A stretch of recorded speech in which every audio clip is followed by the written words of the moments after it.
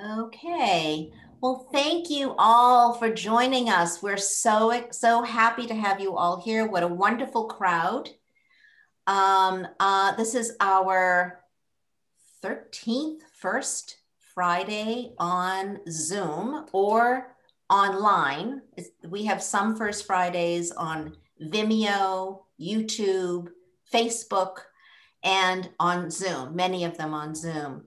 And who knew a year ago that we would be doing this still today? But as Marie Harris, our guest host, just mentioned, it's kind of nice to be able to have so many friendly faces together in such an intimate place where we can all see each other and chat upfront and personal.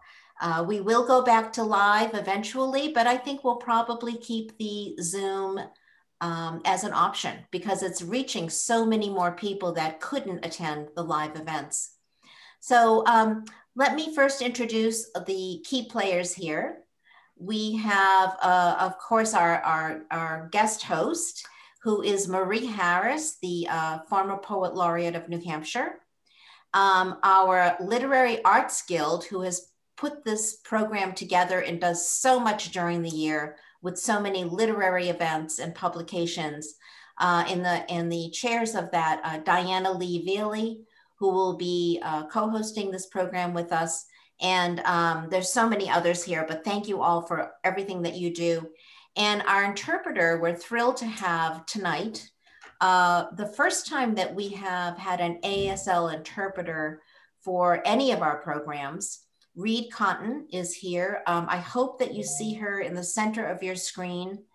As we move on in the program to speakers and readings, I will change the gallery view to a speaker view. Actually, you can each do that yourselves.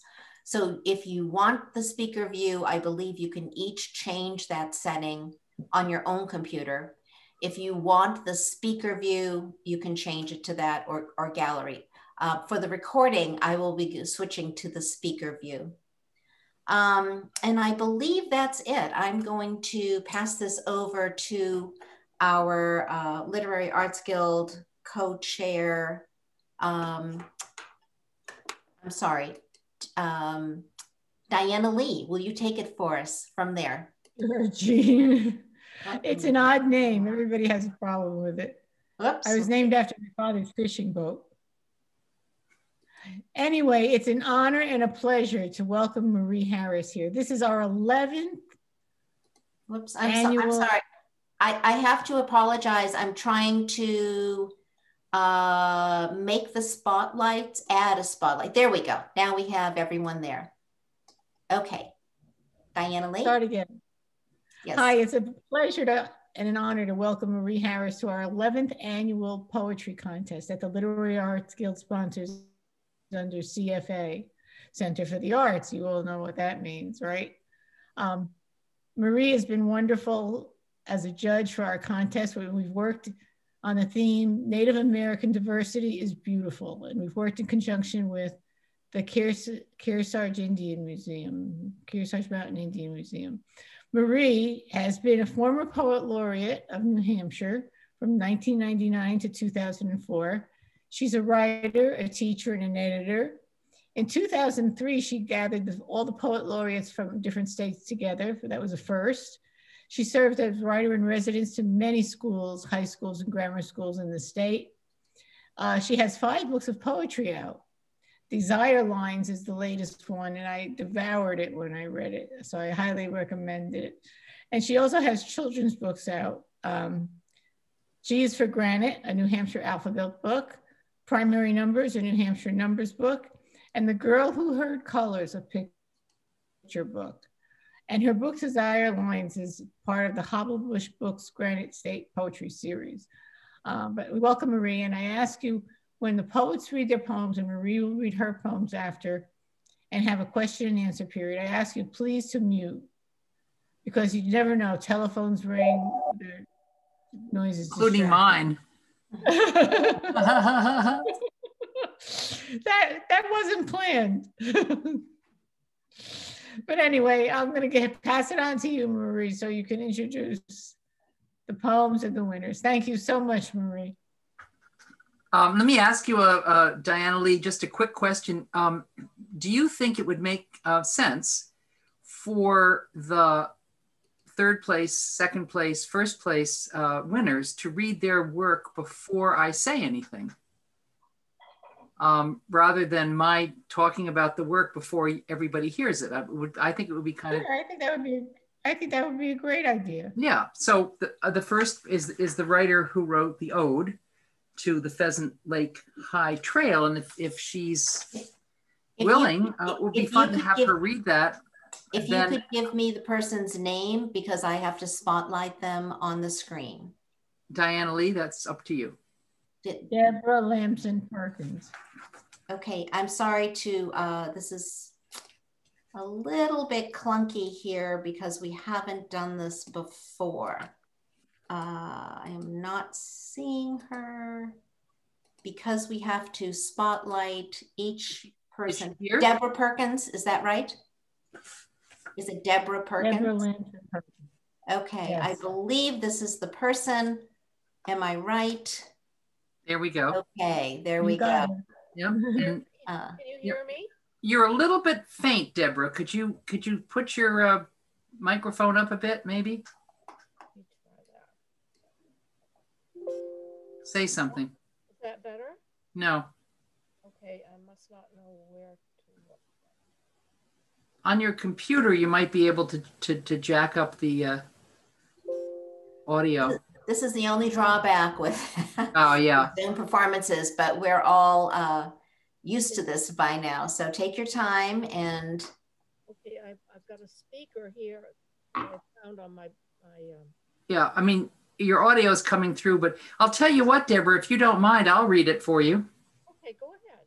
Yeah, because I'd like the audience to hear the work before I say something. I think it makes. Well, thank you for doing that. Okay, so here's her poem.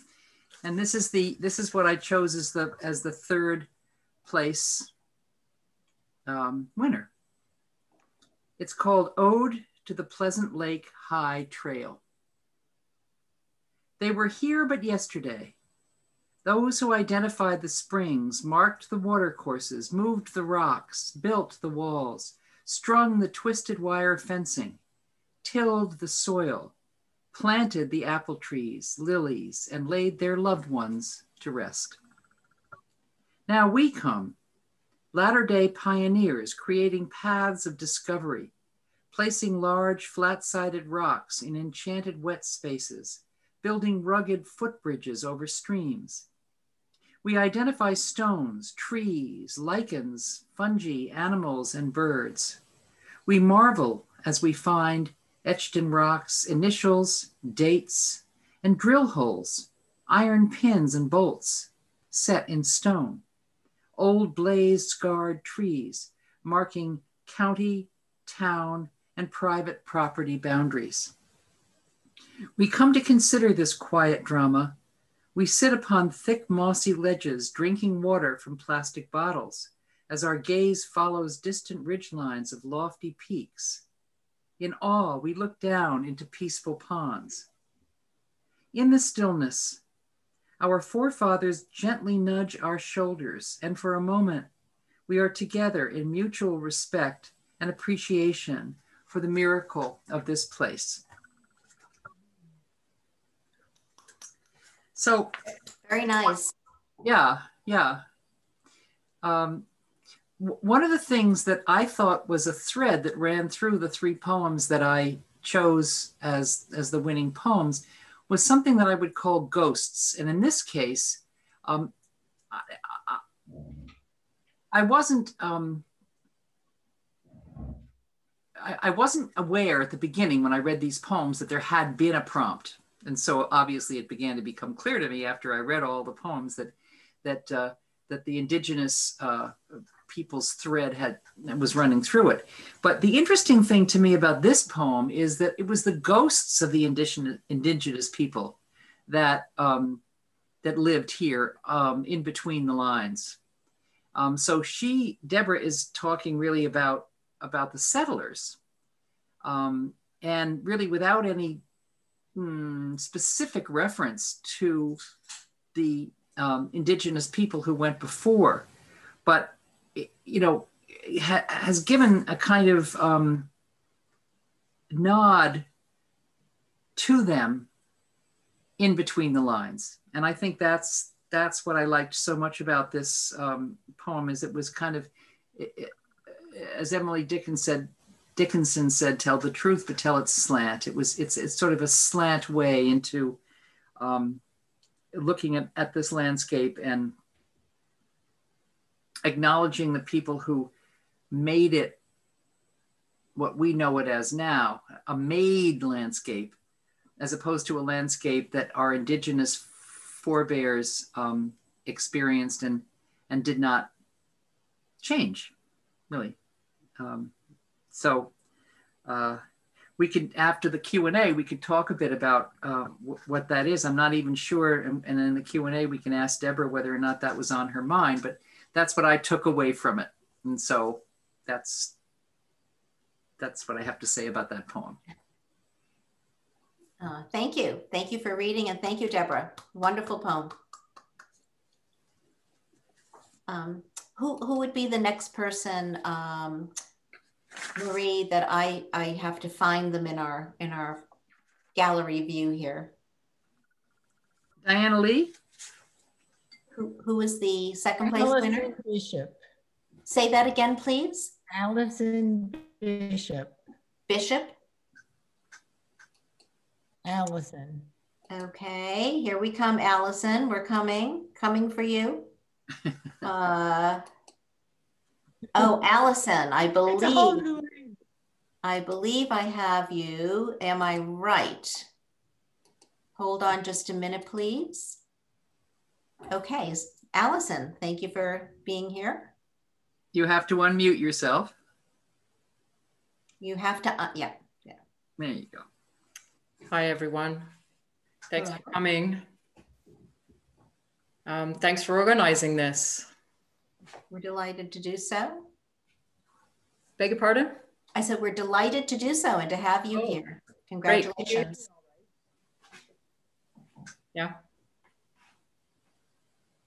Would you like to read your poem, or would you? Yeah, like I was just about to. Okay. Yeah, would you like me to read it? Yes, please. Okay. It's called Elder. I am so old, my patience fondles a future already made. I am old enough to remember how to seek food with my drum and to ask butterfly of future seasons. I remember that my senses feel colors that are extinct and that my skin breathes all time equally and seeks it here. I am old enough to call the rocks family, the mountains teacher. When I sit near a tilted line of water, I know it is me. To become old, one befriends rocks, consults mountains, honors water. One learns to stand on the divided island some call life and soak peace from sky and land. I am old enough to know I am a bystander to the ripples of insect births and star deaths. I should be eroded by the shallow crimes of hate in human history, but I am old enough to see that our future sings of a tale swallowed by a mouth as it devours its past. And I am at peace, watching the feast, awed by its appetite. I am so old, this makes me new. Wonderful. Thank you. Wonderful. Thank you. Wonderful. You read it so well. You read it so well. That's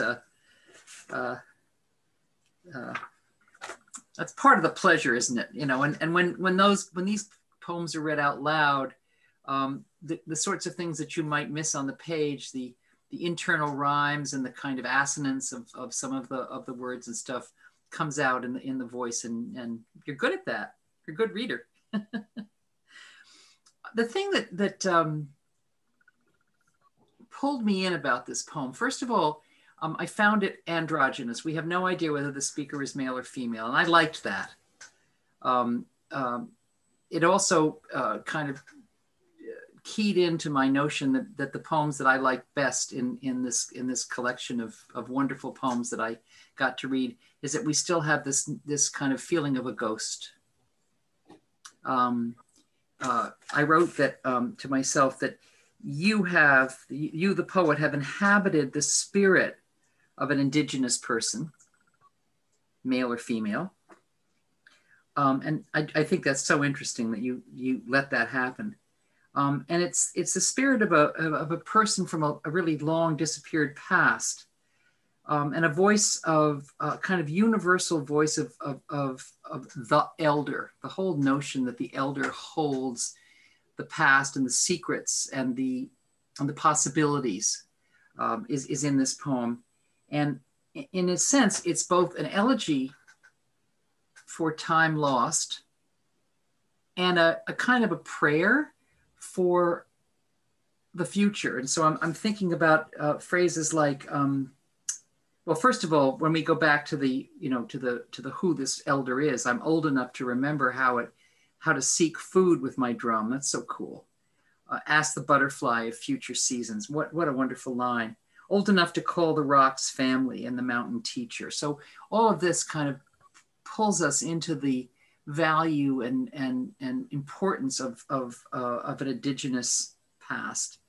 And then you say, I should be eroded by the shallow crimes of hate in human history. Acknowledging what happened, but at the same time deciding that it would not suck the importance out of it, out of the history. And our future sings of a tale swallowed by its mouth as it devours its past. I'm at peace. And that's where I loved the way this poem ends, is that this elder is saying, despite all of the difficulties and depredations, I'm at peace. I'm so old. This makes me new. I mean, it's a very hopeful poem. And I think that's what I loved best about it. So again, in the Q&A, we'll probably chat about that too. You were about to say something, what? I just wanted to say that I just remembered that when I wrote this poem, I was actually thinking of Indigenous elders from around the world and not just North America. It's about that whole culture of people. So I just wanted to sort of elaborate that idea too, that we might think Indigenous as local, but we lost Indigenous in Europe, and we lost Indigenous everywhere. So I think that was part of the spirit of this poem too. I think it comes through. And again, it's because you haven't pinned it down, whether by gender or by place. You've made it, much more universal. Yeah. Thank you. So, yeah. Thank Excellent. you. Wonderful. Really excellent. Wonderful. And who is our next guest that I could have on the screen here? It is Jenny Pollard. Okay, bear with me a moment while I find Jenny. Oh, I just found her. There you are. No, I'm sorry. Jenny Pollard, I'm coming for you. I promise. I know you're here. I must have just gone right. Ah, there you are, of course. There you are. Thank you, Jenny, for bearing with me there. You can unmute, please. Okay, here I am. Would you like to read your poem, or would you like it to be read for you? I'll read it. Okay, great. Thank you. Adobe walls. I rode my horse bareback along the dry wash. Cottonwood trees showed the path through the hungry desert. I felt the heat of my horse pass into me. The breeze scratched against my face. I traveled to an adobe village long abandoned, where walls spoke to me of people's lives. I heard voices echo in the dried mud. It was a secret place, no visible road or markers. I would slide off my horse and peer into the past, imagining a family warming themselves by the cook fire, harvesting their 3 sisters, the seeds saved over thousands of years. Did the Anasazi suddenly appear in Arizona? I felt their suffering in the saguaros who witnessed their passage, and hope in the cactus's impossible flowers of spring. These are the original peoples of the Americas. I see them in the clear sky and vast expanses like a mirage. I see them where memories are stored behind silent eyes, ancient and wise and mysterious. They are heritage as well as history. These Native American footprints are our legacy. Very nice. Again, Thank you. Thank you. Marie? Well, you know, I also have to say that it was very difficult to make these choices because the work, there was so much resonance in so many of the poems, all of the poems really, and so many wonderful lines. But you know, I chose what I chose, and the way, I just think that any judge of these sorts of things is really just saying, you know, what resonates with me. I'm different from somebody else, some other judge who might have some other point of view. So you have to take it with a grain of salt. One of the things that resonated with me with this one was that I have recently, semi-recently, been to Mesa Verde, where these Anasazi homes carved out of the canyon walls were. And so, you know, I went, oh yeah, I've been there. I get it, you know. But, you know, I don't know whether you rode your horse along the dry wash, but I believed it. Did you? Good. I did. I'm jealous. But even if you didn't, you know, I believe that you inhabited this place. I think that there's such a sense here of place. And of course, from what I know, indigenous peoples all over the world, as Allison said, you know, have many, many, many, many things in common. And of course, one of them is place. One of them is the land. And you evoked that for me so well. And I loved your language. I felt the heat of my horse pass into me. The breeze scratched against my face. That's such a, I mean, a breeze in that environment is scratchy. You know, I mean, it was a well-chosen word. And then, you know, you're into the village, whether you are really or whether you are in your imagination, doesn't matter. And the voices are echoing in the dried mud. It felt, for me anyway, and I think for you, like a secret place. And it was, you know, it was in those days. It was not some place that other people came to. And so the cook fires and the 3 sisters, what is that? Corn, beans, and what's the third one? Squash. Squash. Corn, right. beans, and squash. I was going to say melon, but yeah, same thing. And just all of it was very visceral, very immediate. And I believed that you, as much as possible, were able to inhabit that world. And again, I've got to say again, ghosts. I mean, ghosts have threaded almost all the poems that I read from this collection that I was given. And these are ghosts. It's like, as you say, I see them like a mirage, ancient and wise.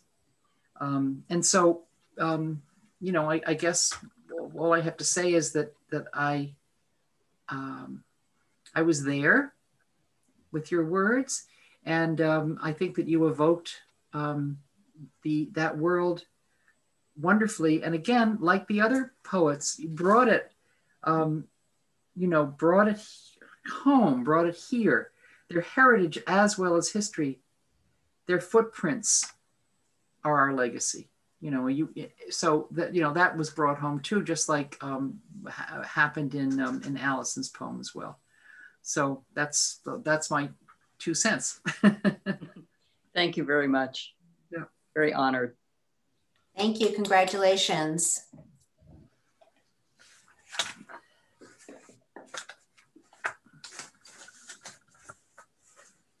Anne-Marie, will you read your poems? Oh, I would, yes. I think I put them aside. Well, what I decided to do was to find 3 poems that, oh, for heaven's sake, I'm so sorry. Let me just mute myself somehow. Or my husband will. No, he did. Where's my mute button, damn it? Huh. It's so funny with these screens, you sort of see this and that, and then something obscures something else and whatever. So sorry about the phone. When I was asked to read a couple of poems tonight, I decided to try to pick 3 poems that had some relationship with the 3 poems that I chose as the winners. And so the first one is called New Year, New Hampshire. And I wrote this poem. And so this is in kind of semi-response to Deborah's poem that has to do with the settlers and people who, white colonial New Hampshire settlers. It's got some echoes of that. And I wrote this poem when I was poet laureate. And I don't know whether any of you remember Van McLeod. He was a wonderful man who died a couple of years ago. He was the Commissioner of Cultural Resources. And in that role, he helped all of us artists in all fields to be our best and to contribute to New Hampshire's art scene. And when I became poet laureate, Van said to me, well, you've got a job to do. And of course, this job doesn't come with any money or any job description, the poet laureate job. So Van took it upon himself to tell me what I had to do. And one of the things that he told me I had to do was to write poems for occasions, particularly inaugurations. So the first one I wrote was for Jean Shaheen's, I think it was 3rd inauguration as governor of New Hampshire. And I did it with great pleasure, had a wonderful time, thinking up the poem and read it at her swearing in. And then the next 2 years or whatever it was, Craig Benson was elected governor of New Hampshire. I couldn't stand Craig Benson. And I had no connection with his policies or his point of view or anything. And I said, Van, I can't do this. And he said, you are not writing a poem for Craig Benson. You are writing a poem on the occasion of. I went, all right, okay. So I actually ended up liking this poem that I wrote better, or I thought it was a better poem than the one that I wrote for Jean. Maybe it was the crucible effect. Anyway, the poem is called New Year, New Hampshire, and it starts with a quote from John Adams that says, "How few have ever had anything more of a choice in government than in climate." Or how lucky we are. That's me, not him. Okay, so here's the poem. The hunger moon draws icy tides upriver, heaving gray-green slabs of seawater onto the salt marshes. Inland, a house rides snow swells into evening, while inside, the householder, satisfied in the knowledge of a well-provisioned root cellar, a woodshed stacked with even cords, pulls the shutters to, turns from the darkening window. And still, quarrelsome winds bay down the chimney. The urge to retreat to hearth and leather-bound studies of certainty is as strong as the pull of the moon. But there are times when what we need most are the rude and raucous disputations that sputter and spark like bonfires on frozen ponds, attracting a quorum of neighbors. So that's kind of what I chose to echo Deborah's poem about Pleasant Lake. Very nice. The second one that I'll read, I was also commissioned to write, but it was a competition that my wonderful friend Emil Birch, the sculptor who's got amazing public sculptures all over New Hampshire, asked me to collaborate with, because the Sunapee Park's 50th anniversary, there was a competition to create a work of art that would commemorate their 50th anniversary, and it had to talk about Sunapee State Park's natural beauty and its role as a recreation place, and its history and all that sort of stuff. And Emil created a sculpture, and he wanted words from me. And it was the first time that I'd ever had to write a poem with engineering specifications. The lines could only be so long, given the space. The letters had to be so high in order to be readable. And so that determined the length of the line. And I had to come up with a poem that echoed the flora, the fauna, the history. I mean, it was just whatever. So I wrote this poem that is now inscribed. When you say, you know, my words are written in stone, well, they are up at Sunapee on his sculpture. And this poem is called Sunapee Mandala. And it kind of made me, I did this because of Allison's poem about elder and about the past and about history, and somehow trying to pull it all together. So it's a very short poem. Sunapee Mandala. Leave your shadow here on the long memory of rock, that you may number among the friends of the planet.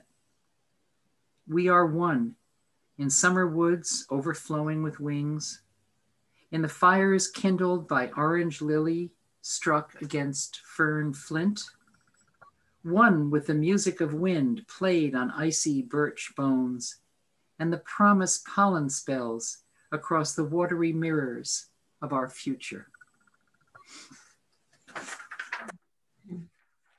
Lovely. Thanks. And the last one that I'll read is a, you know, a kind of a, I don't know, echo in some way of Adobe Walls.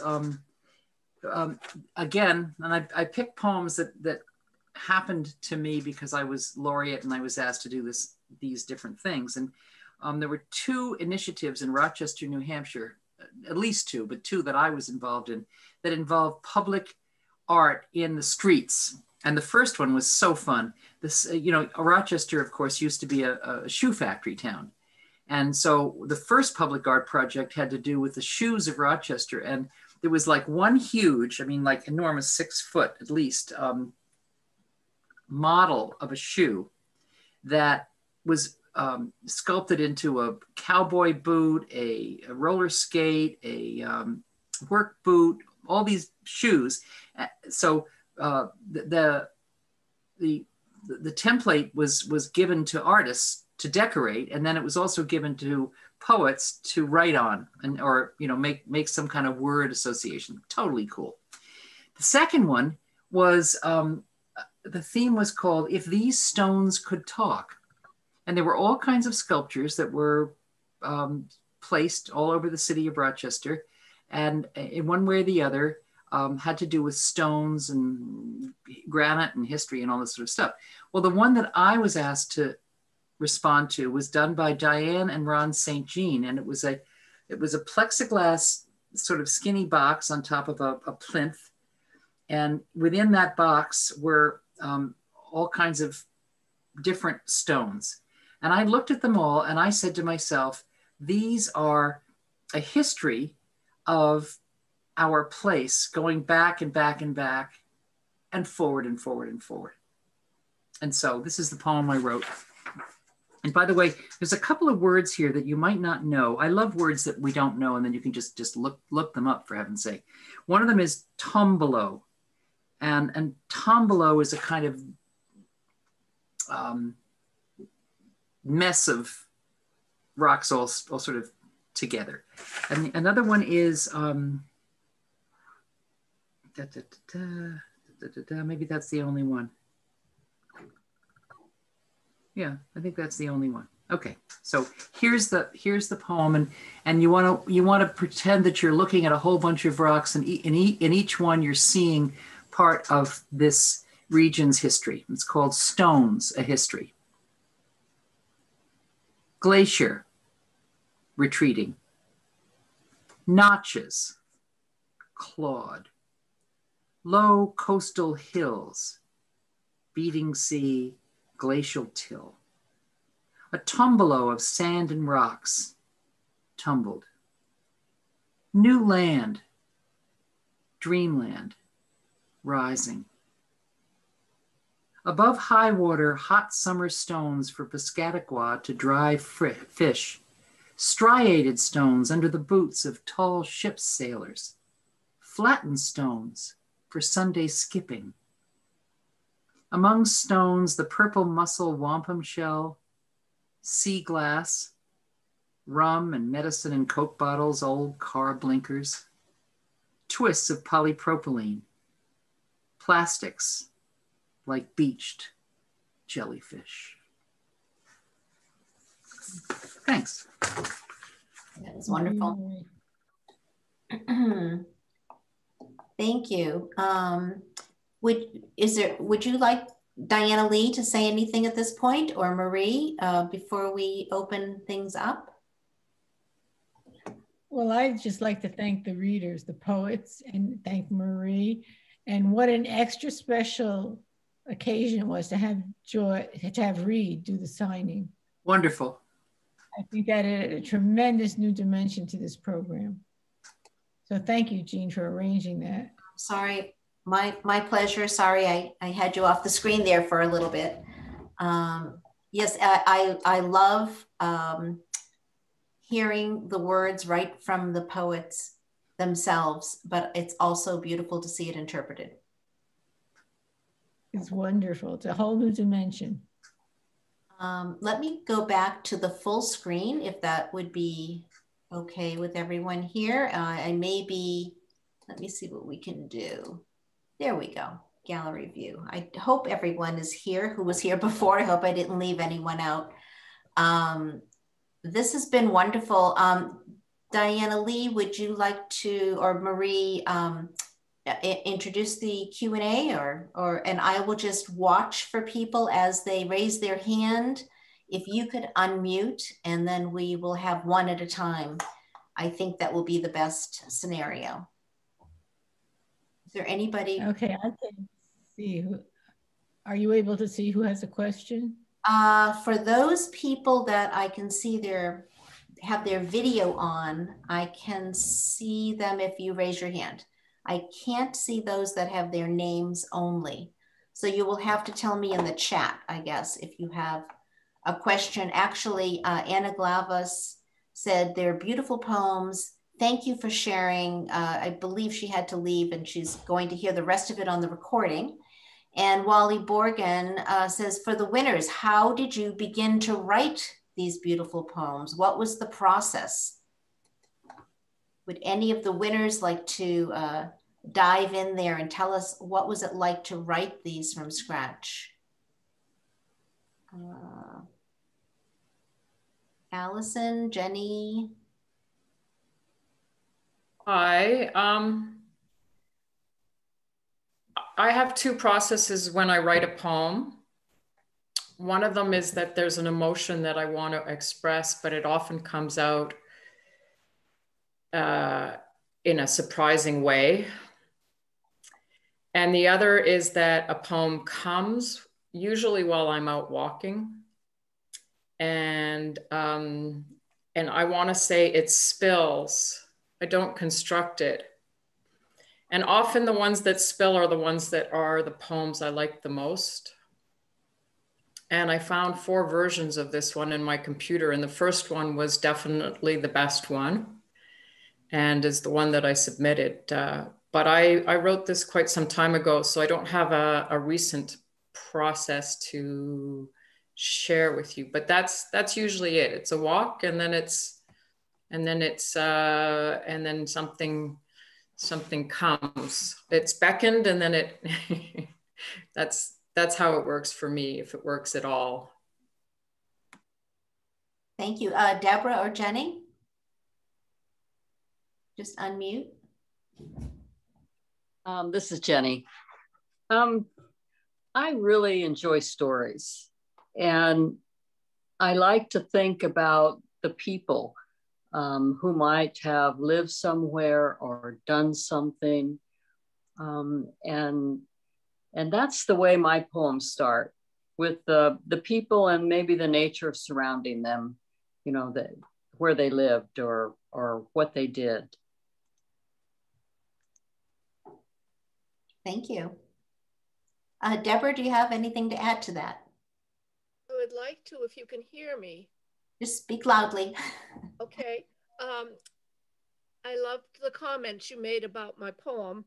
And it's true. I wrote this poem in 2006 after I had done this high trail. I was just overwhelmed with the emotions of the space. And you're right. I was just considering the generations who had actually colonized the area.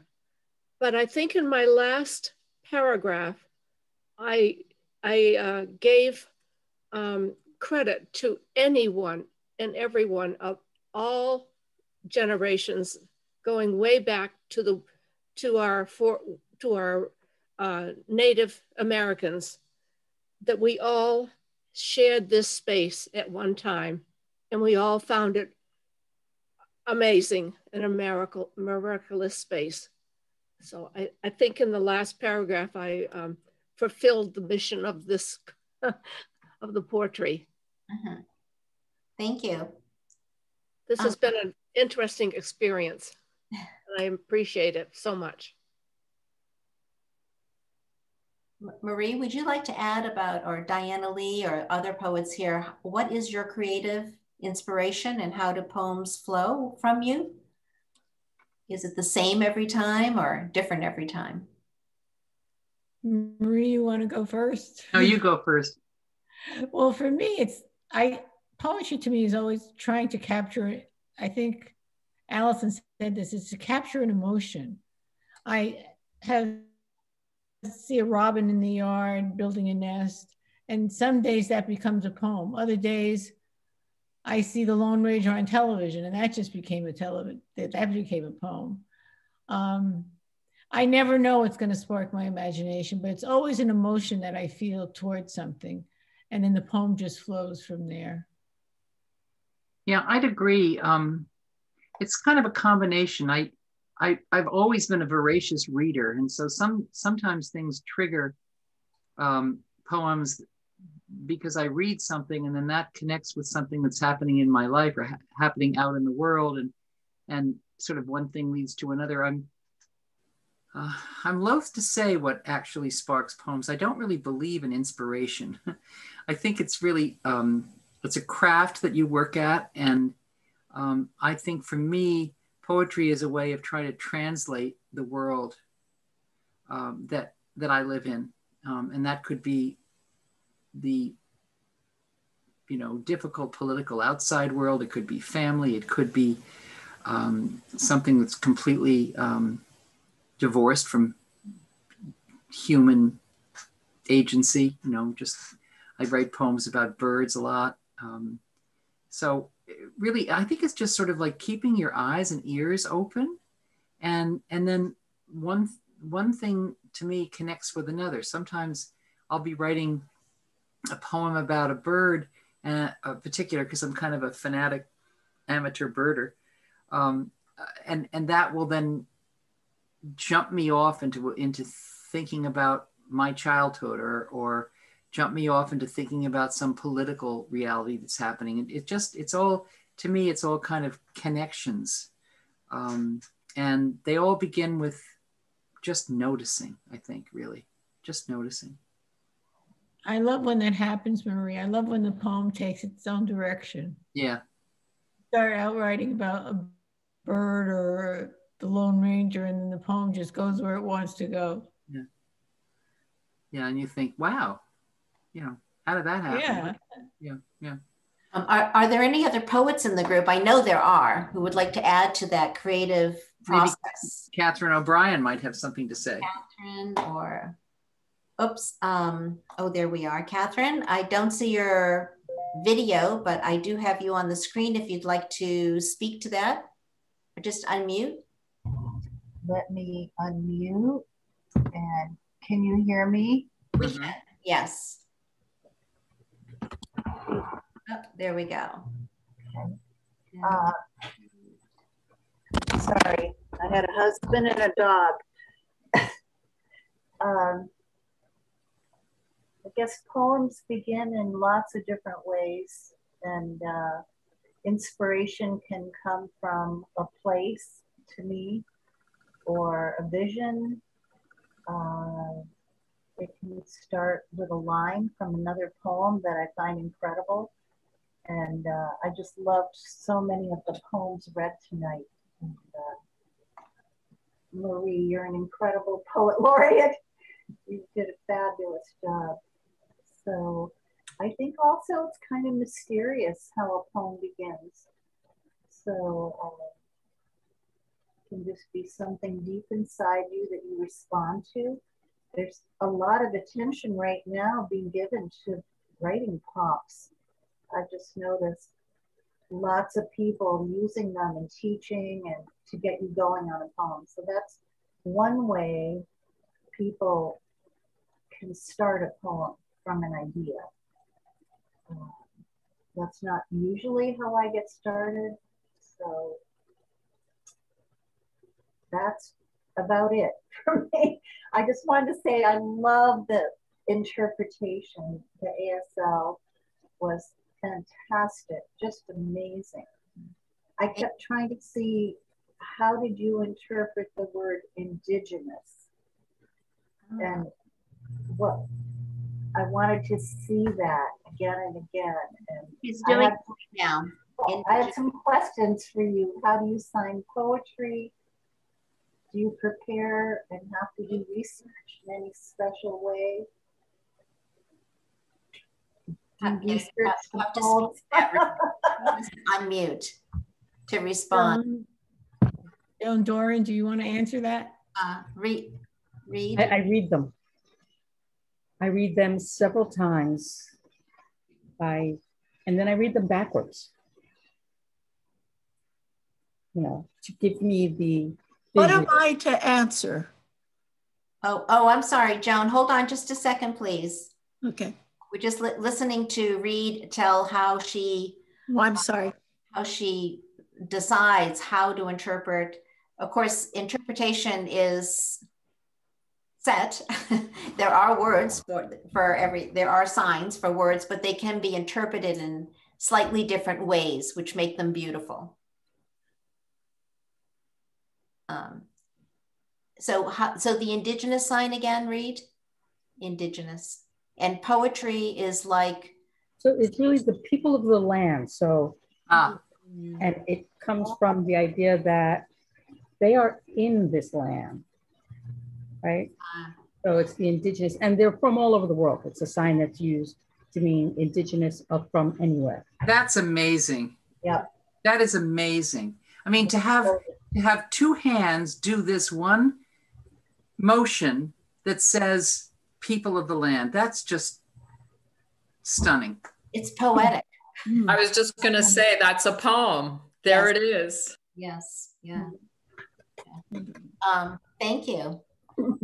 Now let's go on to Joan Doran, who is also a poet, to tell us a little bit about her process. Whoops, I'm sorry, Joan.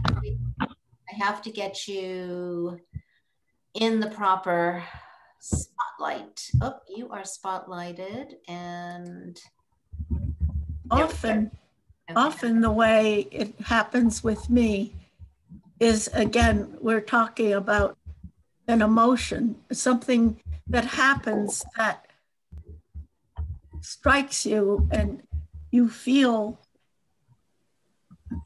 on to follow it. Often I find these things sort of fester or sort of simmer down underneath for a while. And sometimes I'll wake up at 5 in the morning and it will rush out as if myself has been living with this for a little bit, and it knows its voice, and it knows what it wants to say. It's not always the case, but often I find that there is some voice there that wants to say what it has to say, and to follow it rather than to force it. Later on, you can go back and tweak and so forth, but as one of us has mentioned, often it's the first version that seems to have the life. But I have also had the other experience where I would force it, and probably an intruder from another part of myself would come in and take over. But when I reverted and let the original voice what it wanted to, it seemed to work well. Thank you for that insight. Is there anyone else here who would like to say something or ask a question of Marie or our winning poets? I'd like to say something. Sure. Nancy, please do. Andy Bullock, the executive director of the Mount Kearsarge Indian Museum, and his team are the ones who gave us the theme, and he's here with us. Perhaps, Andy, you could say something about your response to the poet response to your theme. Andy? You just unmute, please. I'm putting him on the spot. Whoops, let me get the right people. Sure. I'm here. Would you like to? Yep. Can you hear me okay? Yes. Great. Well, thank you very, very much, Nancy. I appreciate your facilitating this, and you've been a wonderful supporter of the museum over the years. This poetry program is certainly a new experience for me personally, but it really kind of spoke to me in a number of ways. The museum in Warner is 30 years old now, and our founder, Bud Thompson, on Monday celebrates his 99th birthday. So we're really excited about that. But all of these poems kind of made me think of one. Bud has comments and sayings and slogans for everything, but one of the things he's often says is, if two people think exactly alike, one of them is unnecessary. And so it really spoke to me where my understandings of a lot of these things may take a different slant, and where the museum gallery has a program where we can have a third grade class come through the museum galleries, and we can have a very meaningful discussion with that third grade class. And have an experience all across North America through the 7 galleries. The next group of people that might come to the museum might literally be PhD candidates. And we can have that same tour, that same conversation going through that same galleries at a different level, because there is so much there to flesh out. And so that's really what I'm coming away with today. And I'm just overjoyed to be part of this program. So thank you very much. Thank you. We appreciate all the input and all the suggestions and work you've done for it. Let me see, go back to gallery. Anybody else? I think Catherine Flanagan, you unmute, and then we'll go to Kathy Blow. Hi, I live way north of Montreal, and this is the first time I've been with your group. And it's really exciting for me to be able to be part of it from such a great distance, because I couldn't physically be there even if we didn't have COVID. It's a long way, but I'm a friend of Allison and she invited me, and I just wanted to say I think it's lovely and thank you. Oh, that's terrific. Yeah. And Kathy, I think you had something to say. Yeah, from a songwriter point of view, I just wanted to say thank you for this program, because I realized that I really am a poet, and I write my words thinking I'm going to put them to music, or maybe somebody else would put them to music, or I would have music in, I don't know, the word and the resonance of where the word should go is really interesting to me in this moment. You know, when words are written, should they be spoken or sung or read? You know, there's just a big thing that's that is presenting itself today to me. So I thank you for that inspiration. And I think from now on, I won't always think I have a song. Maybe I have a poem here and there. And I have taken other people's poems and put it to music. And so there's so much that can happen with the written word. So I thank you. Well, you have so many gifts, Kathy, to share. Is there anybody else? Oh, Sue Elliott. Yes, I was just, thank you all. They were just wonderful to hear, and especially to hear about what inspires you. I find that so interesting. I was wondering, where might we find these in writing so we can have them and keep them so we can go back to them and read them again? Well, Sharon, you want to address that? Yes, I will be posting them on the website tomorrow morning. So you can find them there under the Literary Arts Guild and then the poetry section. Thank you. Will they ever be published anywhere in a hard copy, or? Well, if you allow me to plug my own book, all the poems that I read are in one of the sections of Desire Lines from Hobblebush. So I don't know about the other 3 poets, but well, Marie, that's on my list of the next thing to buy. Oh, good. Marie, I'm putting that in the chat box. It's Desire Lines from Hobblebush Books. Hobblebush. Okay, I'm unfamiliar with them, so I want to make sure I get that in here. Oh, it's a wonderful New Hampshire-based press, and they have a series. They've got all kinds of different things that come out from that press, but they've got a series called the Granite State Poetry Series. I think my book was number 13. Kyle Potvin's book is next, and I think it's either just out or about to be out. And it's a lovely overview of contemporary New Hampshire poets. So I recommend the whole series highly. Wonderful. Is this Hobblebush Press just for poetry? No. Oh. But, well, mostly. Uh-huh. Oh gosh, I have to look in my mind about their catalog, but I do believe New Hampshire based. Yeah, it's New Hampshire based. Yes, Sid Hall is the general editor. Kirsty Walker is the editor now, and Roger Martin. But I'm sure there's some other books in the press that are not only poetry. Just go to their website. It's a terrific press. Thank you. Thank you. Thank you. Yes, I look forward to seeing these in print. Yeah. They were lovely to hear being read, but I do look forward to reading them again. Right. So do I. Yeah, that's always good. And any other comments before we have to say goodbye? Anything else?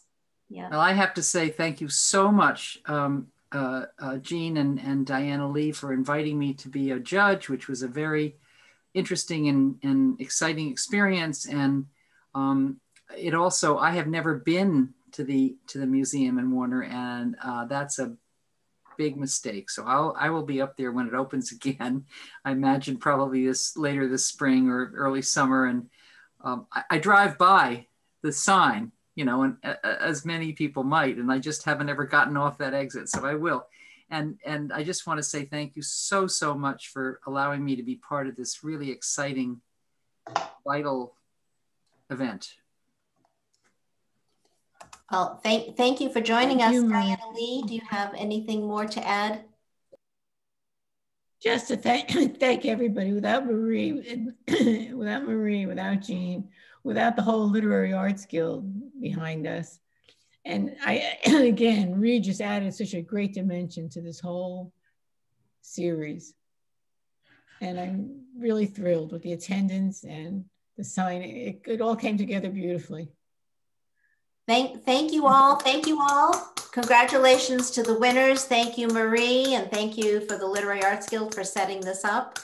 It was a wonderful program. You can see the links on our website, and I wrote it in the chat box, but the address is for us is centerfortheartsnh.org, or the shorter version is cfanh.org.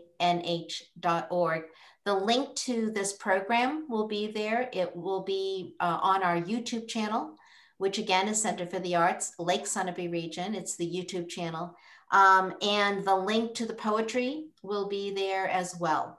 So please join us again for more First Fridays and for more literary arts events coming up soon. Thank you all and have a wonderful weekend.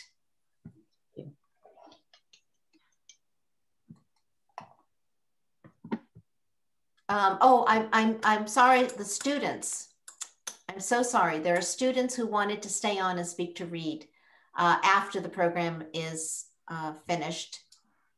If there are students who would like to stay on, please stay on, and everyone else have a great weekend.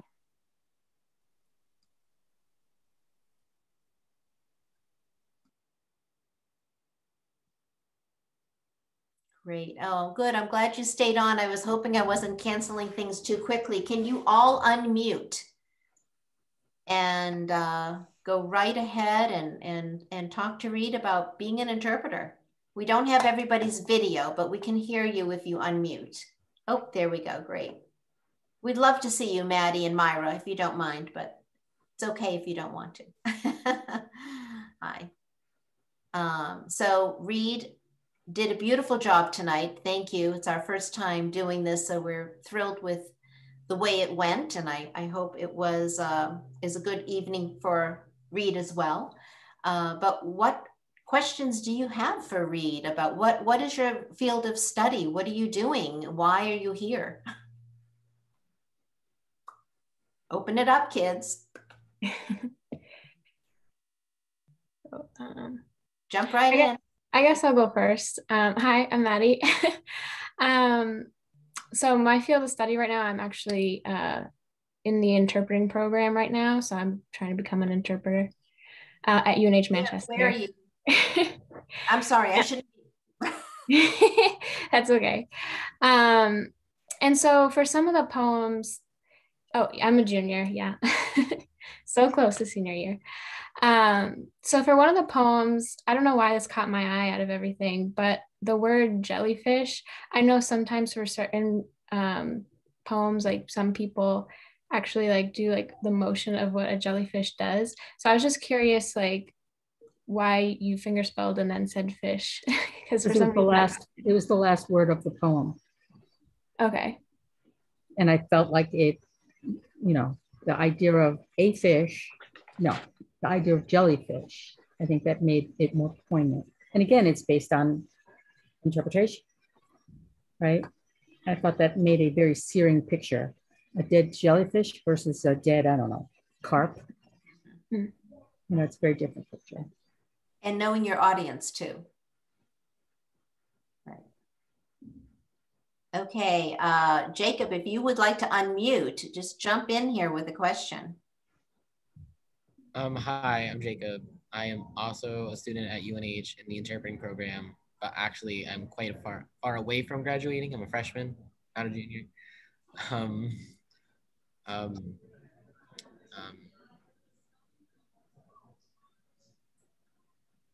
You learning ASL? What does that sign mean?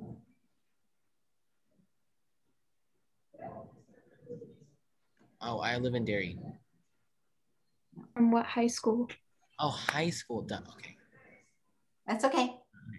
I'm from Pinkerton Academy. It's a. It is I just want to say it is a little bit difficult because with the motion, the video isn't crisp. I was going to talk to Reed about that later to see if we could improve that with our next presentation. But sometimes where the signs are so quick, you can see my hands, they kind of blur a little bit. So, yeah. So a lot of that has to do with the background. And when you have a virtual background, the computer system works harder to maintain that than it does for your signs because they take a shorter period of time to do.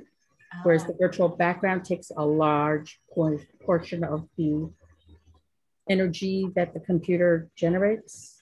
Yeah, a good point. Yeah. What I was told. Yeah. Pinkerton Academy. Yeah.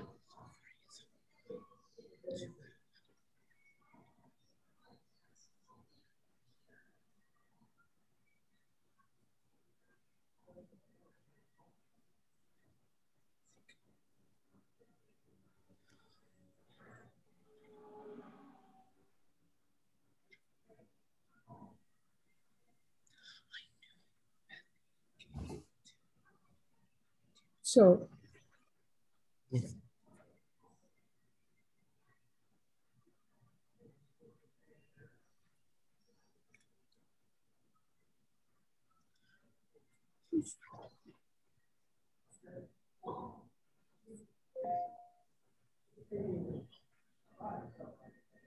Jacob, were you in the ASL social in your senior year of high school? Yes, I was. I was there. You saw me and my students there performing with you. Yeah. You looked familiar. What school is this? Jacob went to Pinkerton Academy, which is the high school in Derry, and they offer American Sign Language there. I teach American Sign Language in Manchester. His teacher, one of his teachers, is my former student, just to show you how old it is. And I remember seeing you there. That's why you looked familiar. That's why I was asking where you went to high school. Yeah, the positioning, I was thrown off. I'm also not in the most focused setting to be doing this. Well, but you're a freshman. Cut yourself a break. You're a freshman. Relax. You'll get there. Yeah. But yeah, so I mean, I know Beth and Gail because I actually started learning ASL as a sophomore. But I was involved in ASL club my freshman year. So that's Beth and Gail. Then everything that happened with. Sure do. Pomerello came in. She was my ASL 1 and 2 instructor. So she was like my technical first teacher. And then I took both ASL 3 and 4 as a senior. So I had Jotham for 120 minutes. So you have seen poetic sign language. Yes. You have seen poetry put into sign language. You have seen top 40 American songs put into sign language. So you have already a depth, whether or not you choose to explore it, you already have a depth of understanding back here. Mm-hmm. Yeah. It's also cool. Do the others also here? Do the students also have you taken, you know, ASL in your high schools? No. Okay. Maddie did. Yes. At Pinkerton also. Okay. Oh, okay. So they So know. do you remember my students performing in your junior and senior year? When? I mean, we've been doing this for 10, 12 years. We would not be even riding a bike then. We were there 2018, 2017. We've been doing this since I think 20. The memories get so foggy. Well, so what we used to do was we would round robin. So we would have it one year. Bedford High School would have it one year since they offered sign language, Pinkerton, and then ultimately Pinkerton, because that school is like a college campus. It is so beautiful. That auditorium, the Stockbridge Theater, oh my God, it's like, well, I mean, I can't compare it to anything. I mean, it's just this beautiful, comprehensive theater that's open to the community, but the school gets to use it primarily, of course. And finally, Jotham said, just let's do it here from now on. You can afford the bus to get here. Let's just do it here. So we had been doing it at Pinkerton for, I'm going to say, 4 years before COVID hit. So we've been doing it from your alma mater for years. So, except last year. Well, there'll be a period of time where we will talk about the BC, which would be before COVID. That's right. Tell me, Erica, and is it Maria Isabel? Maria Isabel, yeah. Yeah, beautiful name. Give us your background and ask Reed some questions. So I'm a sophomore at UNH Manchester. I'm studying to become ASL English interpreter. And Miss Schaefer, Lori Schaefer is my intro to interpretation professor. Lori Schaffer. Lori Schaffer is your intro. Schaffer, yes. Because Donna Schaefer is at UNH Durham. Oh, and okay. She also teaches ASL there. Oh, okay.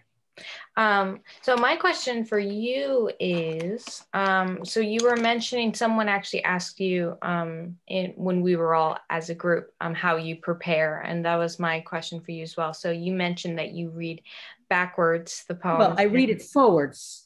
Yeah. I read it forwards. And then when I start to put it together, I read it backwards. Do you do anything else to prepare?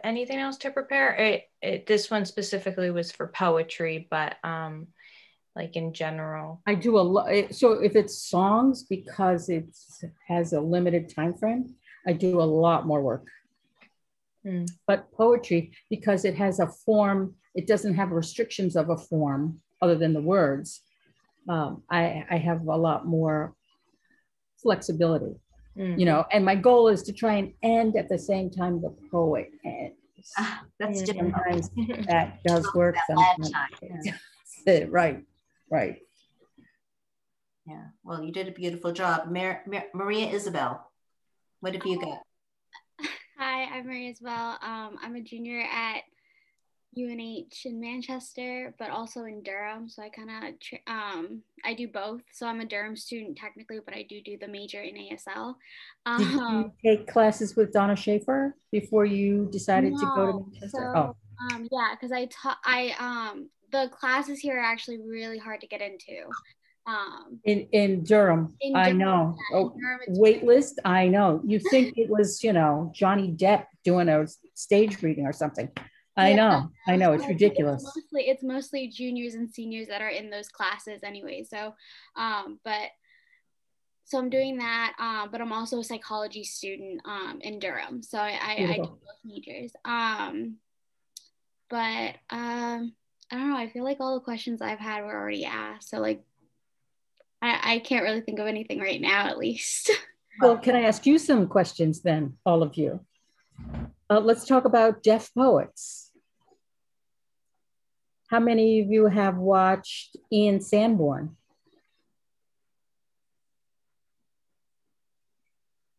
Okay, homework assignment. Go on Google or YouTube and find Ian Sanborn doing the caterpillar, or no, the caterpillar. It's actually pretty cool because. Pretty cool?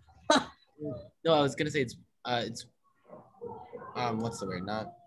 It's coincidental that you bring him up because earlier this semester, in my sign language class, when we were doing like guest presentations and guest speakers, Ian Sanborn was actually my group's speaker that we asked questions to.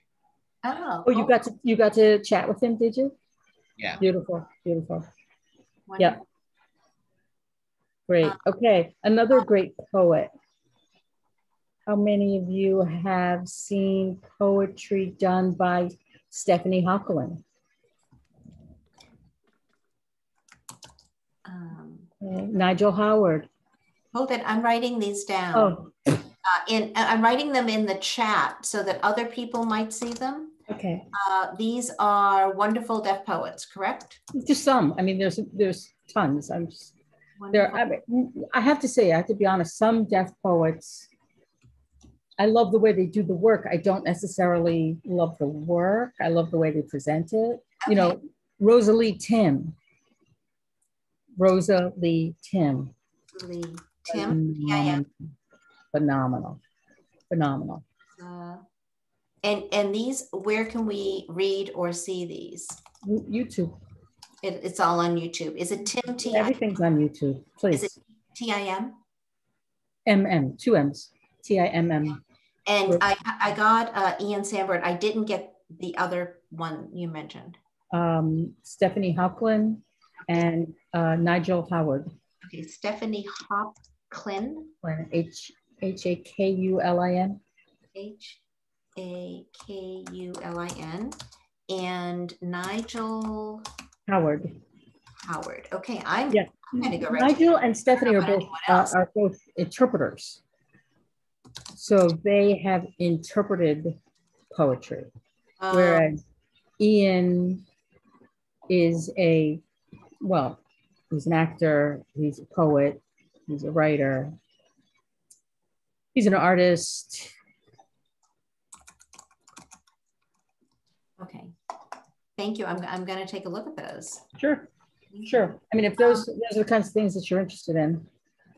I am, I'm going to wrap it up here, but I am so thrilled to have these students here because thank you for opening it up to them. That's awfully thoughtful of you. That's wonderful. Really and good luck with all your studies. And I mean, you guys are going to be the future of all of this. So we're thrilled that you're keeping it going and have an interest in it.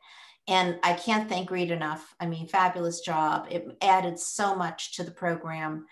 This is definitely something we will do again. So I have your number. Okay.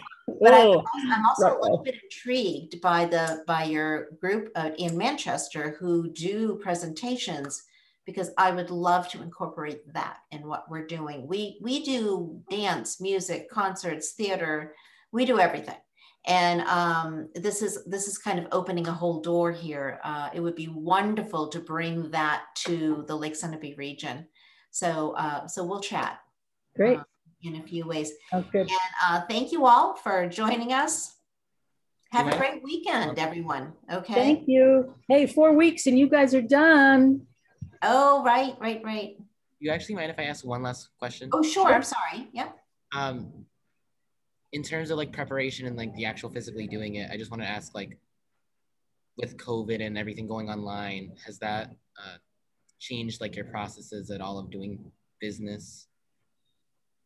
I'm not sure what you mean about the doing business. The business that I do, I was probably one of the earlier folks to be vaccinated. So I still do a lot of work live and in person, which is, of course, my preference, right? Because you know how sign language is so how much facial grammar is required to get the meaning out. And on a screen, I don't necessarily want you to see up my nose, but in order for you to get it, to get a real sense of it, you've got to be that up close and personal. You know what I mean? So it's kind of hard, even with the technology as wonderful as it is, there is some loss of translation in the distance. You know what I mean? By doing business, I just meant with like the like booking a gig, the preparation for it, being in contact, wondering like being in like the context of like what's going to be talked about, getting copies of the poems to read, or like if like I do my homework. I am a staunch advisor of do your homework, because guess what? If you do not do your homework, you find yourself in the wrong place at the wrong time and you have no way to get out. So do your homework, because by and large, as interpreters, our protocol is do no harm. And if you did not do your homework and you find yourself in like a, you know, open heart surgery thing, oh my God, is that what that word was? You know, you will find yourself in a very, very short string and in a scary situation. So I give myself as much homework doing time as I possibly can. And you're in college now, so you know what it's like to organize your time so that you can make sure you've got all your bases covered. I mean, that's critical in the success of your work. Organize your time and do your homework. Good advice. Maddie?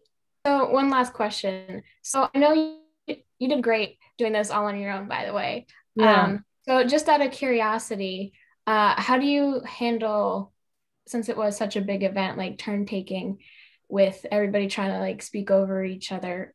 Oh, I thought everybody was very well mannered. Everybody took turns. I think Jean handled that. You know, she was like the ringmaster of the circus. She did great. But by the same token, Jean comes from that kind of environment. She knows what that's about. So she knows what's required to make that, you know, to hold all the flaming swords in the air at the same time. She knows what that looks like. Had it been somebody who didn't know, then I would have to make that part of my homework. You know, everybody has to take turns. They have to raise their hand. Jean already had that already covered. She laid out the rules before everybody got in. So I know there were a few times where there were multiple people talking, but I was hoping it wouldn't get to that. So yeah, I mean, I can only interpret what I can hear. Right. Yeah. So when that whole gets, you know, Jean very clearly said, okay, your turn. Now your turn. And what did you want to say? So, you know, that whole process can be done very effectively and efficiently if in fact everybody knows they have to sort of stay in their lanes. Yeah, rules of the road. Right. Everybody stay in your lane. It should carry over to live events. I mean, this was on Zoom. It's probably, you can say, okay, everyone mute, you know, but when you have a live event, it's not as easy to, you know, keep things organized, right? Turn taking. Yeah, great. Any more questions, you guys? Would we have availability to this recording at some point? Yes. This is actually still going, so it's on YouTube. For better or worse, if you go to YouTube, you're going to see the whole poetry event, and then you're going to see this Q&A with the interpreter at the end. And if you just want this portion for your school or whatever, just fast forward to that section. I almost stopped recording and I thought, you know, this is kind of nice. And so I hope you don't mind that I continue the recording. It's nice to have it be part of the program. All right. Yeah, it's fine in my opinion. Okay. Well, we're going to wrap it up, guys. Okay. Thank you Good luck, everyone.